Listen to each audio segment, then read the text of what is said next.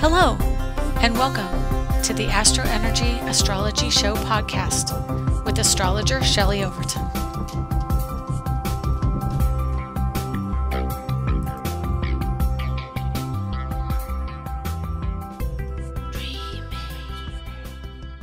Okay, hi John. Anyway, we're talking astrology. So there's a lot of astrology to get to today. And the first is we've got a moon in Taurus. It's a new moon. And that happens tonight around 10 o'clock. We're on 1 week ahead. Hang on a second. 10:26 p.m. So 10:26 p.m., the moon and the sun will be opposite sides of the world. And that means that we're going into the energy of a new moon, which means initiating energy in the sign of Taurus. It's a brand new energy because the sun's only going to be in early degrees of Scorpio, not Scorpio. What the heck am I talking about? I'm sorry, the sun and the moon are conjunct. Get your head together here. It's technology that's giving me a little wackadoo.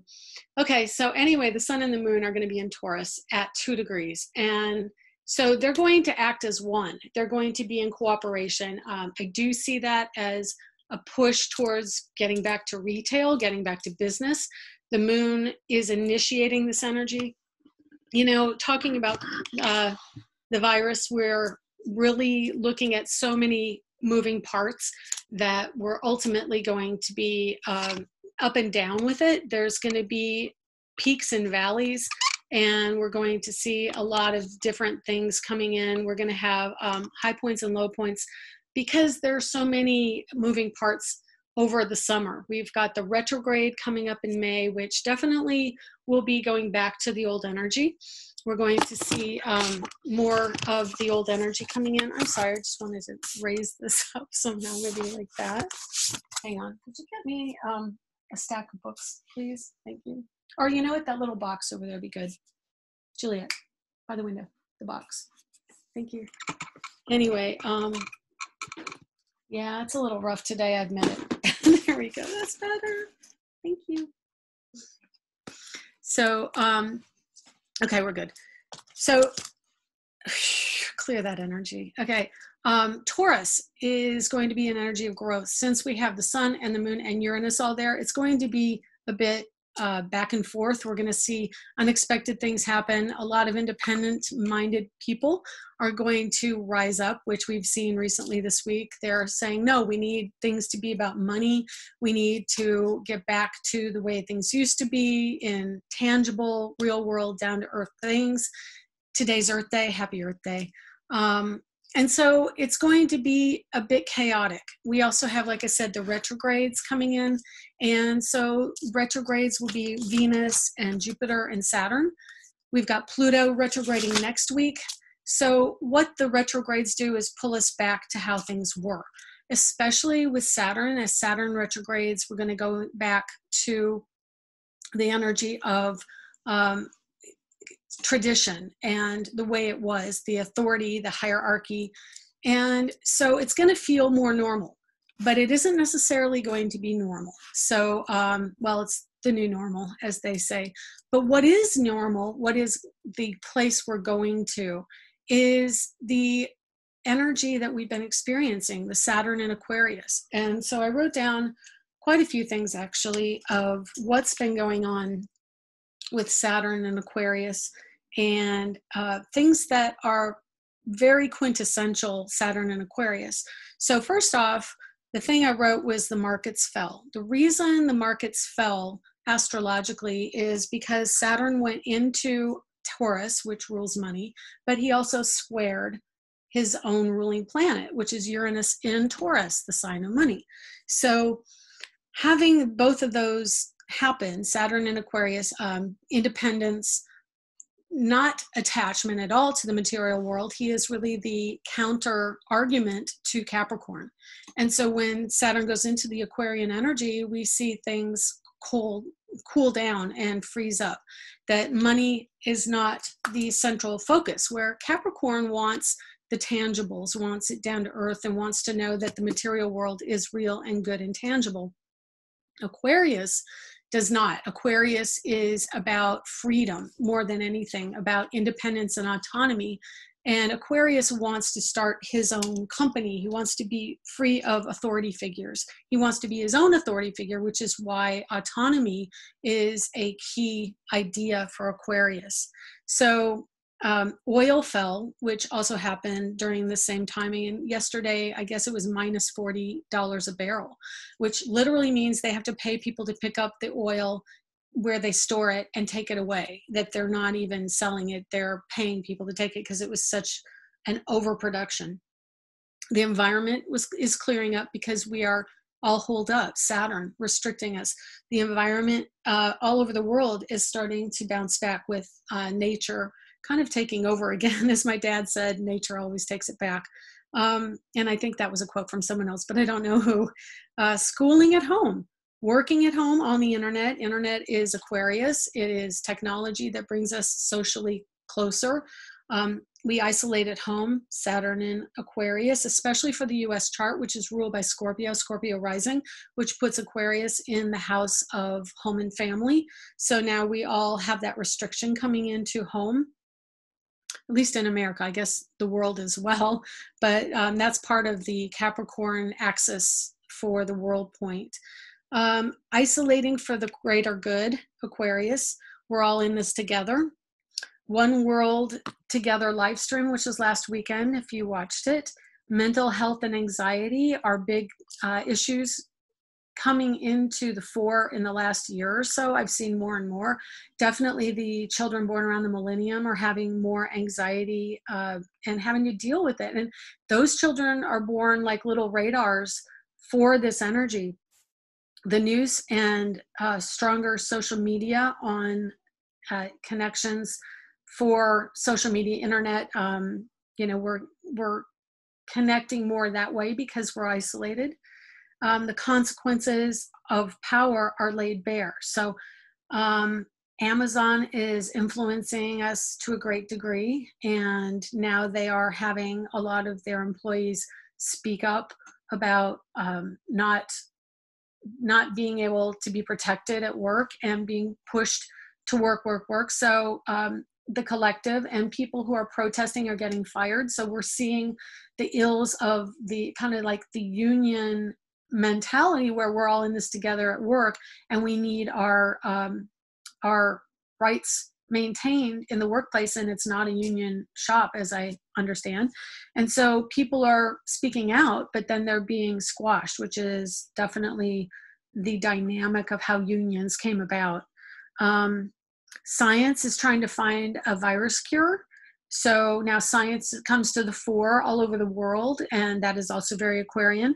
Entrepreneurial opportunities and insistence on a new business model over the internet, connecting to people that are far away all over the world. It is a global economy while we are pulling local, which also kind of parallels the idea that we as people are individuals within the collective, and that the Aquarian energy, when it comes to self and identity, is very much about bringing in who we are as a person, and everybody embraces everybody's individuality while we work together as a collective.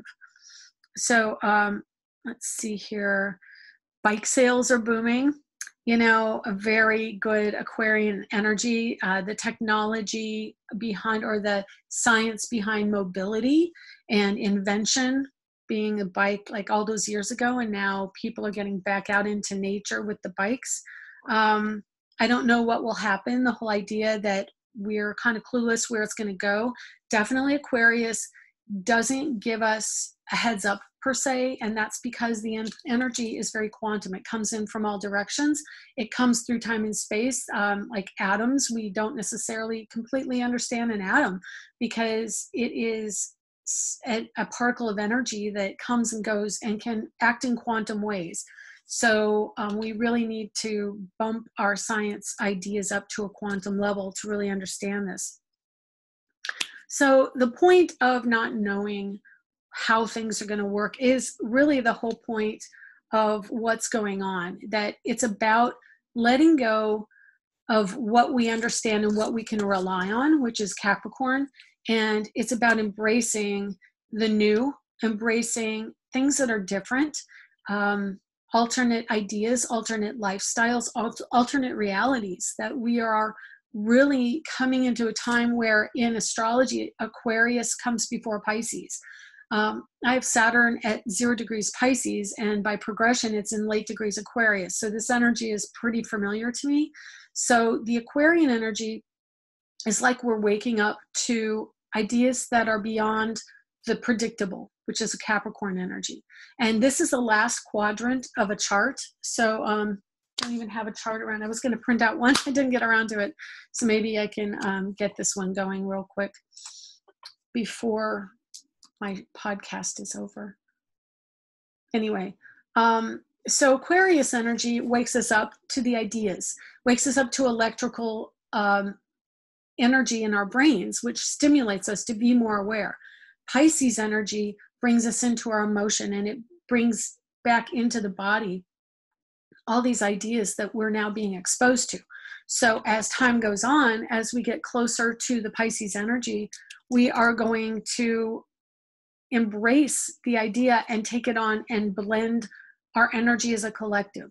And so really, this is the precipice of the awakening of a new idea, a new era, that we are beyond just the physical body and the physical form, moving into something that's much more quantum in idea, much more connected energetically to the total picture, which is what Aquarius is really great at, the total picture.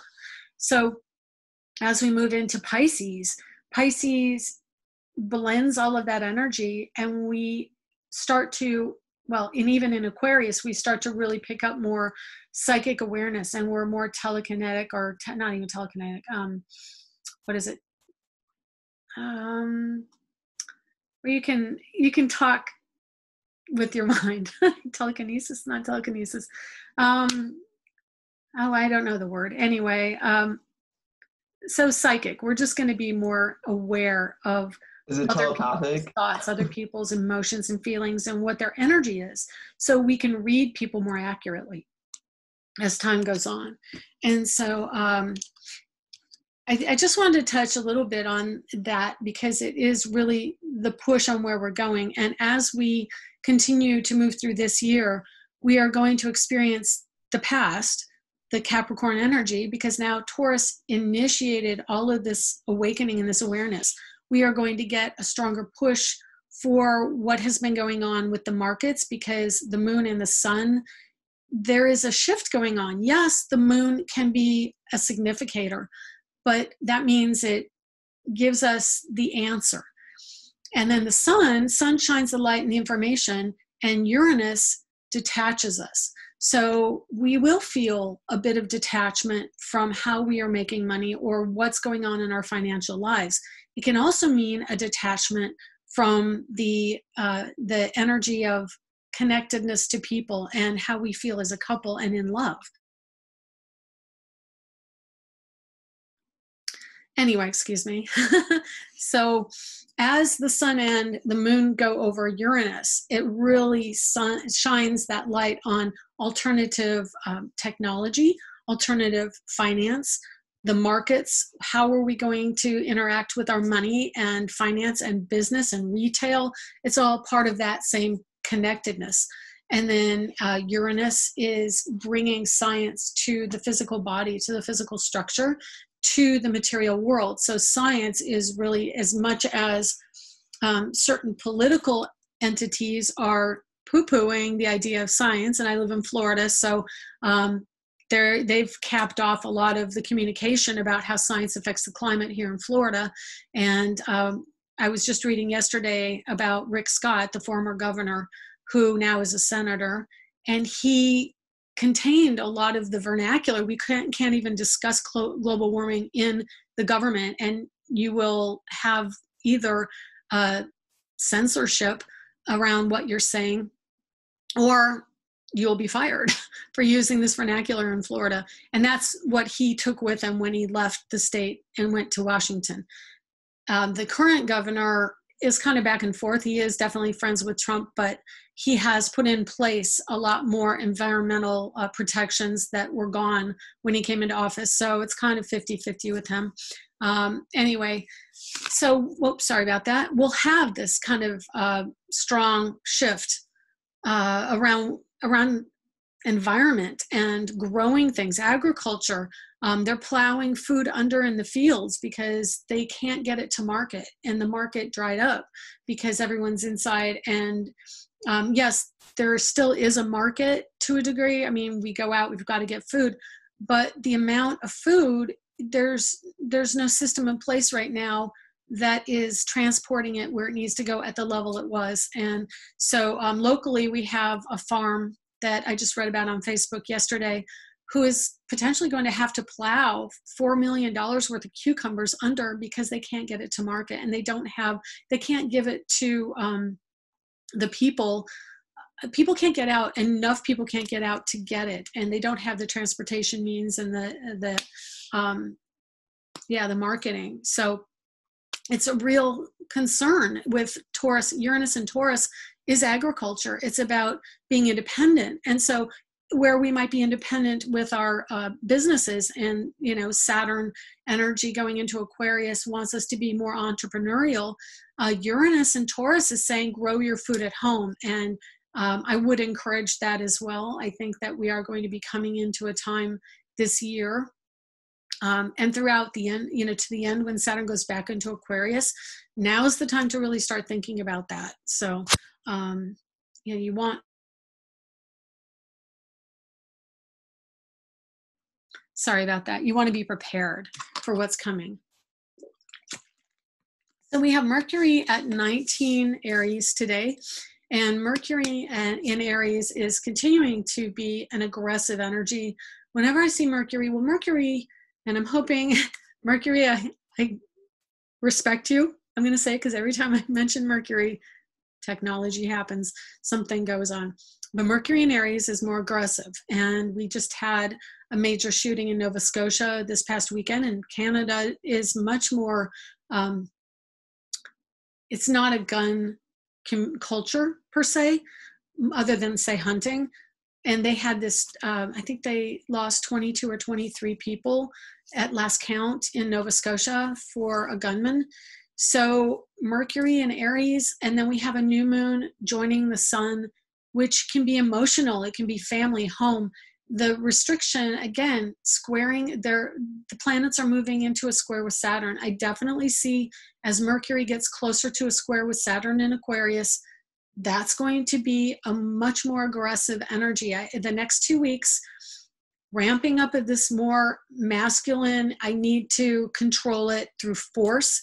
And especially when it hits Taurus, because Taurus is a physical sign. It's an earth sign. So it's about force through the physical quality of force, as opposed to energy that we have in us, the fire, the drive, which is Aries. Taurus actually brings it out into the material world. So it can be much more of a physical abuse energy. So I would say about 3 weeks from now, really pay attention to the news. So that would be right at the same time that May 12th and 13th, when everything's going retrograde. It's last week's podcast. Go listen to it. I actually also have a blog about it. If you go to angeliczodiac.com, you can read all about the retrogrades, the transitions and ingresses of a few other planets into new signs between the 12th and 13th. It will be a significant week, and Mercury moving into Taurus is one of the significators of more aggression. But Mercury moving into Taurus, while it's more of a physical expression of the energy of Mars, Mercury is a thinker and a communicator. So moving into Taurus makes him a little bit restricted. He holds back more. He has to ground. He has to understand things in a practical way, going from here to there and then really integrating it in his body.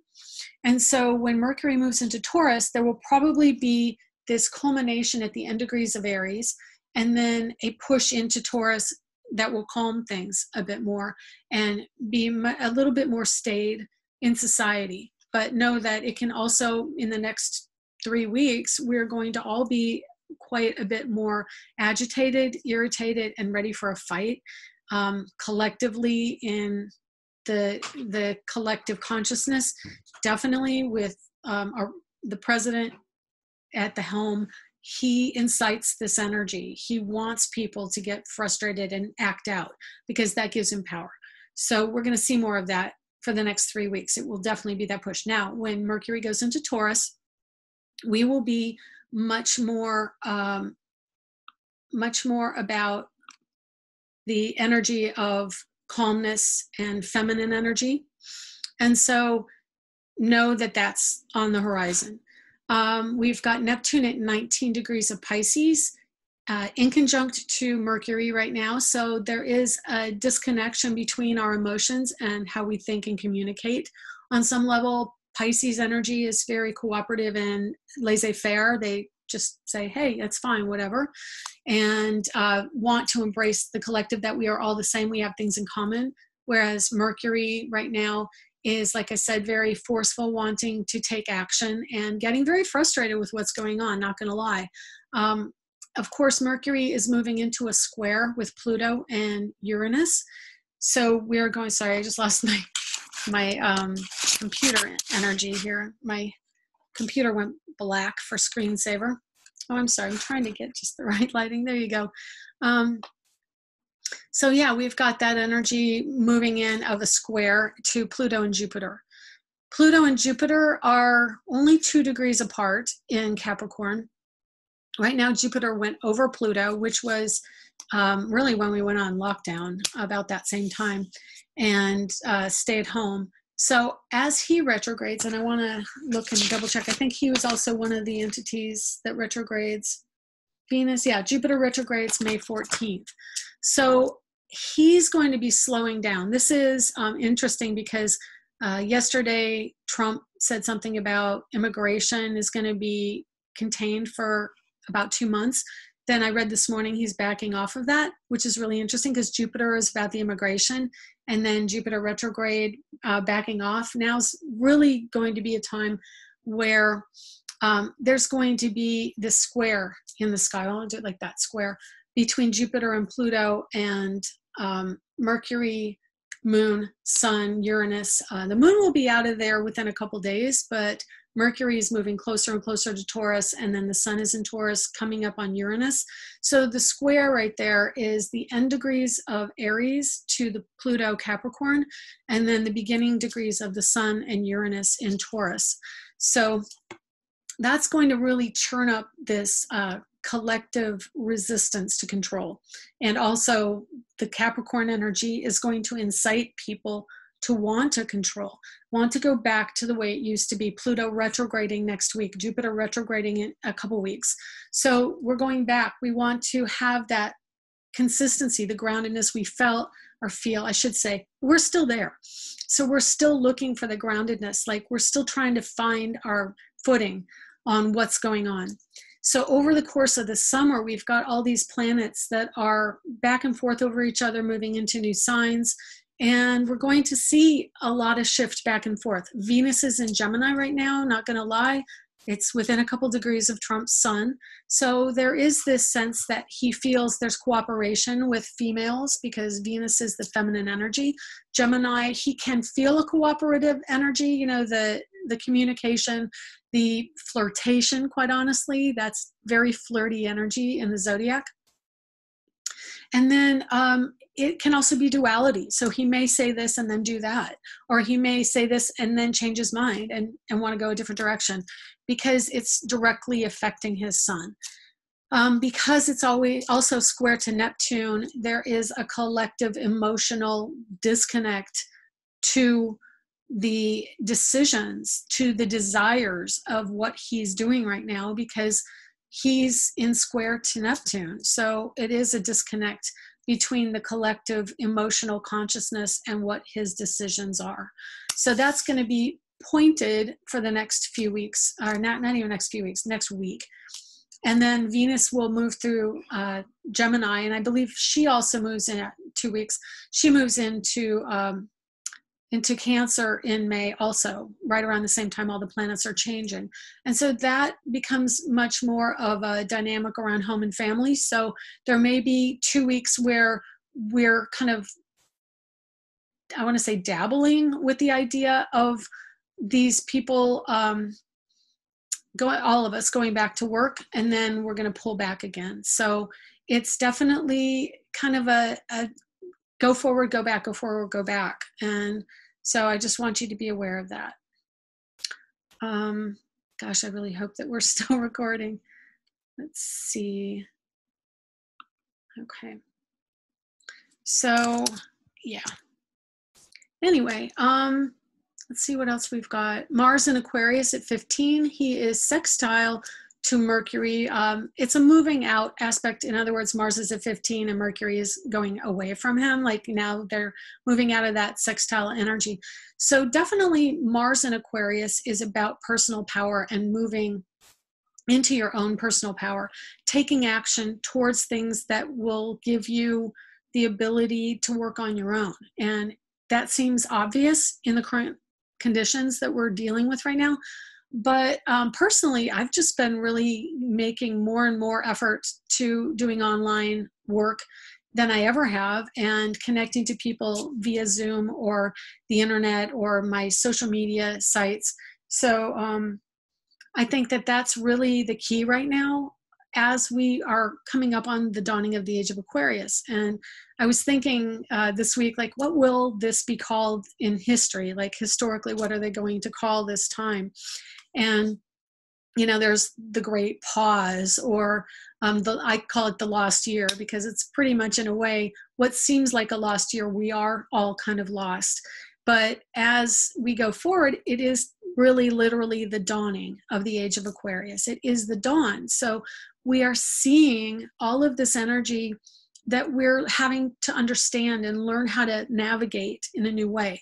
And personally, again, because my Saturn's in late Aquarius, I feel at home. I feel at home at home. And it's in my house of home and family, which is in alignment with the US chart. So this is like I'm coming into how it is for me and what feels comfortable for me to integrate all of the technology and talk to you from my home. So, you know, it's really a window into my world, because I feel very comfortable right now. I felt more myself now than I have in a long time, and it feels really good, which is ironic because I have a lot of Scorpio in my chart, and, you know, Scorpio and Aquarius square each other. But Aquarius is a really amenable energy that wants to embrace everybody, that wants to clear out the clutter that we have hoarded. And Capricorn can hold on to things because they don't want to let go and release. And so that can be a bit of a hoarder mentality with Capricorn. You wouldn't think so, because Capricorn is very organized, but it is a time where all the organized things, you know, we label them, we organize them, and then they sit there forever. Now it's time to go through all those closets, all those ways of organizing. But as we move into this Aquarius energy, we are clearing out and releasing and detaching, because Aquarius doesn't want to be bogged down with the emotionality of things. And so we're feeling that. Mars just barrels right through and does what it thinks it needs to do, because Aquarius brings in all these ideas, these inventiveness ideas, the inventions, and Mars says, yeah, let's get going with it. Let's do this thing. So we're seeing that as well. Anyway, we also have the nodes moving into Gemini and Sagittarius soon, and I don't quite know. Let me see. I'm jumping ahead here again. Let's see if I can find when the nodes shift. I don't know if my planner, this is my daily planner guide, planetary guide. You know, I always talk about it because it's my favorite thing. It helps me keep on everything. Okay, so we're just gonna go over to the back and see, and I'm running out of time here. Okay, I've got about 4 minutes left, so we're gonna hustle and see if we can find this. So the nodes move into, hang on, I'm just Cancer. Gemini, where are you? My goodness, where did you go? Oh, okay, here we are. Yeah, so the first week of May, May 6th, the nodes will move in to Gemini and Sagittarius, which means we are going to have a collective shift to our duality and how we think versus how we act. So we're going to see that dynamic play out in society more. And I'll talk about that a little bit more at another podcast. But anyway, I'm running out of time. I got about 2 minutes left to say thank you for showing up. I'm sorry if I'm still getting used to this technology. I'm not really sure how to integrate all of the things I want to do on Zoom yet, but that's why I'm doing this every week to force myself to do it. I put it off, and now I'm finally doing it. But if you would like to have a reading with me, please go to angeliczodiac.com. I love doing one-on-one readings with people because I can get in deeper to the dynamics of a chart, and it doesn't sound as much, like, okay, there's this and this and this. You really get a fleshed out reading, and you can understand more nuances. So I really like that. And I hope you give that a shot. You can get it again at angeliczodiac.com. You can also book a reading on Facebook. And Facebook, you can get me at Angelic Zodiac for one page, AstroEnergy page, and I'm putting all of my links to when I'm on the air there. And let me see what AstroEnergy, and I do still have Astrologer Angel, but I'm really weaning off of that. So new moon, do a ritual, plant some seeds. You're going to have a lot of good things growing. I planted under the waning moon, which I know better, but I did it anyway. And now I have one lone little sprout of lavender, and it's probably not going to survive. So I'll replant those seeds under the new moon tonight. And yeah, grow something great. We're in a new cycle. It's going to really stimulate us. That square is going to be friction for us to have to get going on something, and you'll feel it, but go with the ideas. Aquarius is looking to tell you something. And that's the show for today. So thank you. Bye. See you next week. Take care.